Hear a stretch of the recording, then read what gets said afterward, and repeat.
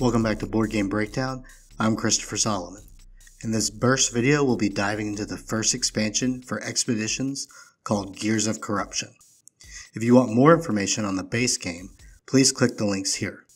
Now let's head back into the frigid Siberian tundra to see what Gears of Corruption brings to the table.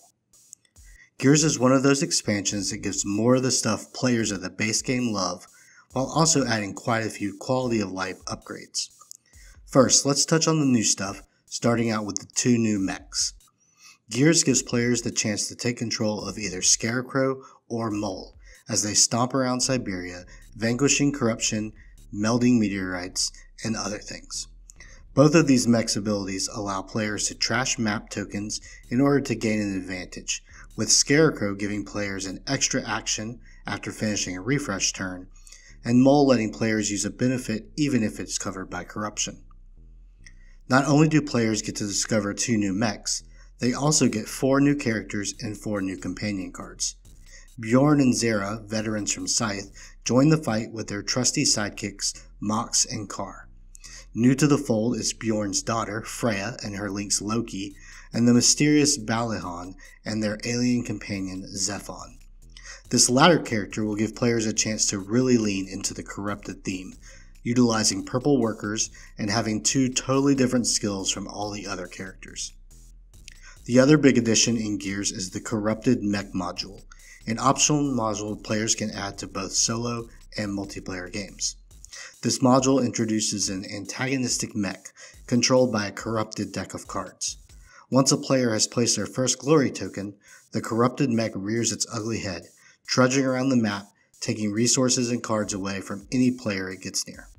But it's not all bad, as the corrupted mech acts as a new way to gain corruption, giving nearby players a chance to vanquish its cards, collecting them just like they would the normal corruption tokens. On the face of it, these changes seem like they'd be the most impactful, but even the smallest addition in Gears is welcome, especially the new player mats. A huge gripe in the base game is that the player mats had no cutout areas to hold the Guile and power tokens, thus allowing them to slide all over the mat if even the slightest touch took place. Gears supplies the players with replacement mats, plus 2 for the new mechs, so the Guile, power, and action tokens have a nice place to rest. Stonemaier also replaced the original map tokens with double-sided and larger tokens. Each is printed with a bonus on one side, giving players more incentive to explore the hexagons of Siberia.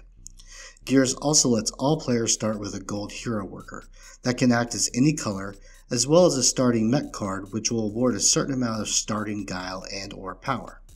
These changes are great for players looking to get off to a faster start, as they can start vanquishing and using a wider variety of cards much sooner in Gears than they ever could in Expeditions. If you are a fan of Expeditions, I don't see how you wouldn't enjoy the changes and additions from Gears of Corruption, so make sure to try it out as soon as possible.